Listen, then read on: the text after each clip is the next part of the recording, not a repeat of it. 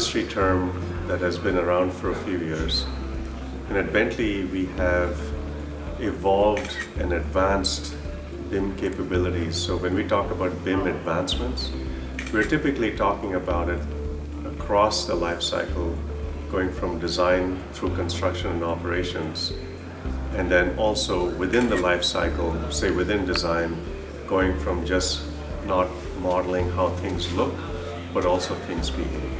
So for us, we take BIM advancements around both these axes and we move it forward, whether it's tools for design, analysis, construction, and all the way to asset performance. Because at the end of the day, we believe that all of us are working at the behest of the owner. So the benefits ultimately accrue to the owner. So you have to start with the end in mind, which is having better performing assets. So asset performance modeling is the ultimate value for BIM. And that's what we aspire to deliver with our software solutions.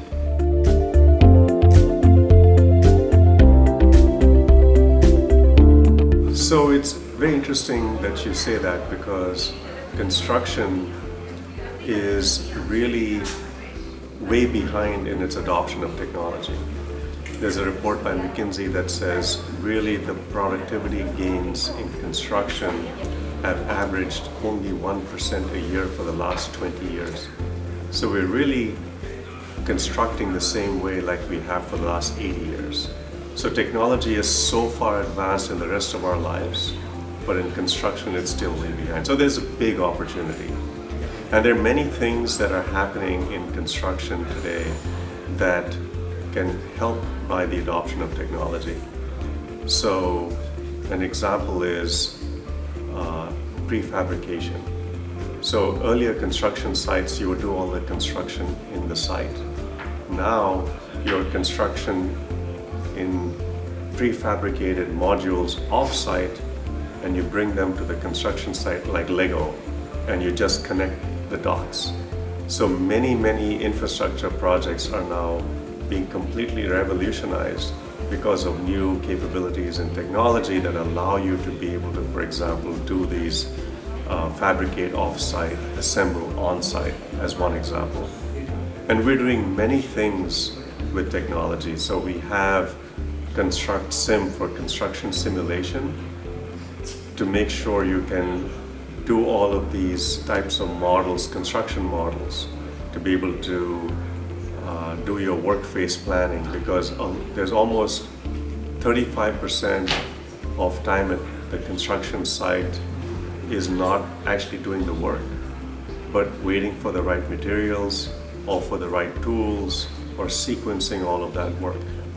So when we are working with our solutions with a lot of these major owners, we can help them save lots of time. So increasing tool time, reducing the bench time with our technology for construction. So we think closing the gap between the current productivity and even bringing it back to average productivity gains can add $1.6 trillion new dollars every year of being able to be more efficient with our spending in construction.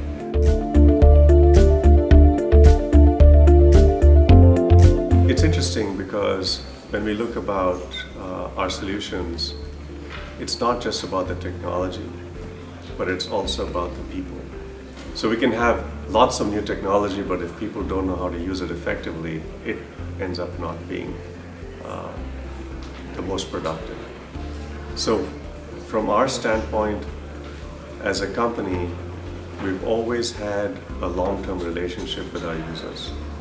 So earlier, we would have a subscription program so that our job as a company was to be able to deliver the software more frequently through our Select and ELS subscription programs. And now we have taken that to the next level in engaging with our users on outcomes. And we have success plans.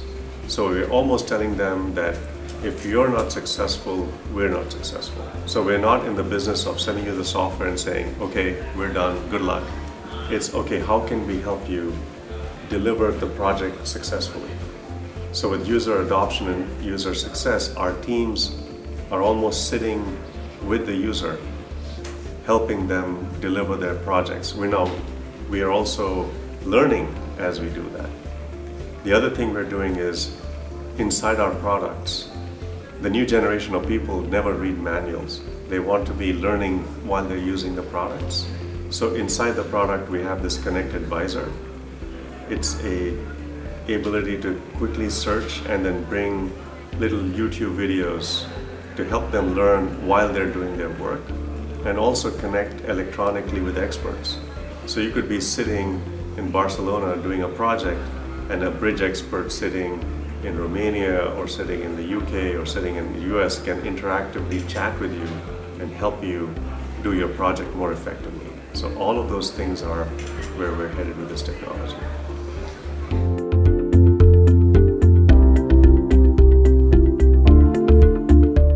So there's an explosion of sensors in our lives. In the next 3 years, it's going to triple to almost 20 billion sensors are going to be around. Now they'll be on our watches, on our fridges, in our buildings, and all of these sensors are creating all of this information. So your bridges are going to be telling you every minute what their health is. Like a human being, from your watch is telling you how many steps you walked today, your bridge will be telling you its health every day. So you can go in and make a fix before it collapses. So taking information from all of these different devices, so we think there's a convergence. So for you to be able to converge and make sense of this information, you need the engineering models that were used to design the bridge. So let's say you designed the bridge and you were expecting a certain amount of displacement or movement or stress in a certain area, but the sensor is telling you something else. Are you supposed to go and make a fix? Are you supposed to make a change? Is it okay? How do you make those decisions?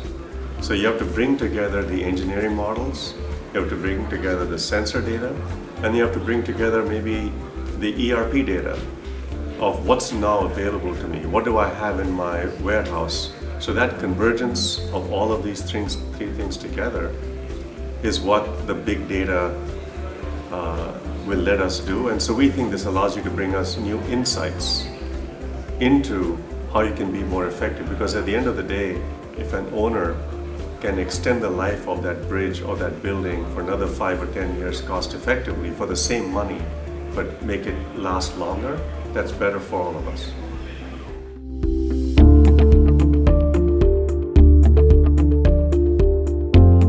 So imagine your life today disconnected.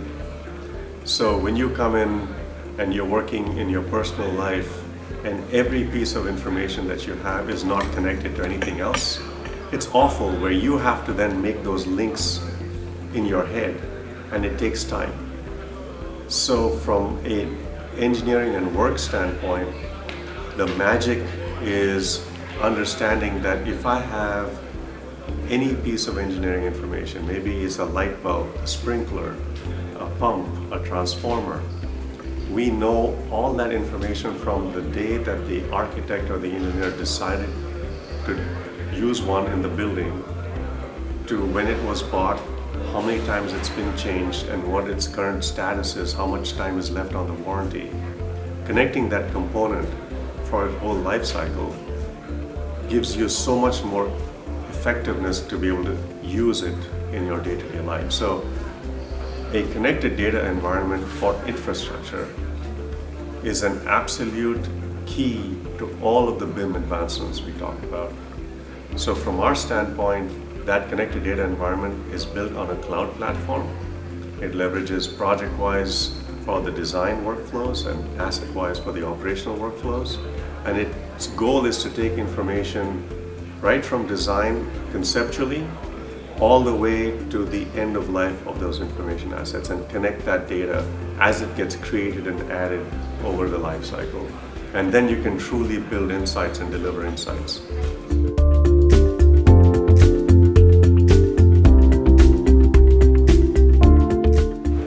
So from a civil engineering standpoint, there have been many projects that are helping move this technology forward. I'll give you a very specific example.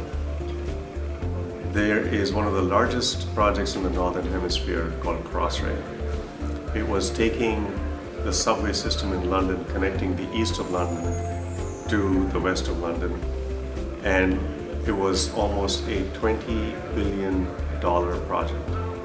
And the goal for the team was to build the digital crossrail before they built the physical crossrail. So you're taking underground stations, underground utilities, underground train lines under a city that's hundreds, if not thousands of years old. And when they're digging, they're finding all of these unexpected situations. So being able to use 3D technology, not just the models, but also all the specifications from the contract documents and the deliverable are two things. There's the physical crossrail and the delivering the digital crossrail that they will use to operate this for the next 100 years. So here's a great example, and the project today is on track and on budget because of their investment in this sort of technology. So it is possible and it is happening.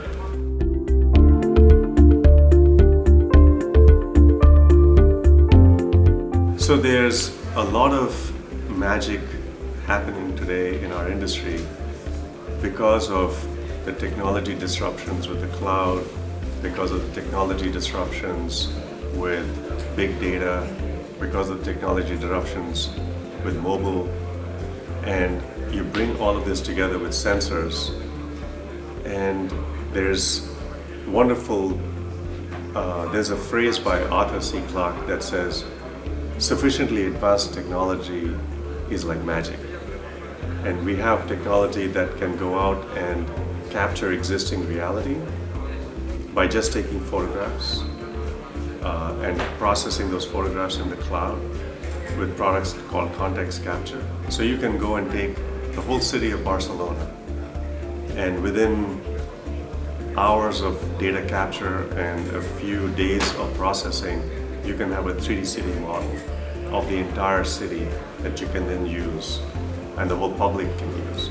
So this reality modeling is some brand new innovation that's now doable because of the magic of cloud processing, coupled with innovative new technologies that we can bring together that can really add lots of new value in the areas of advancing infrastructure. That's our Bentley solution.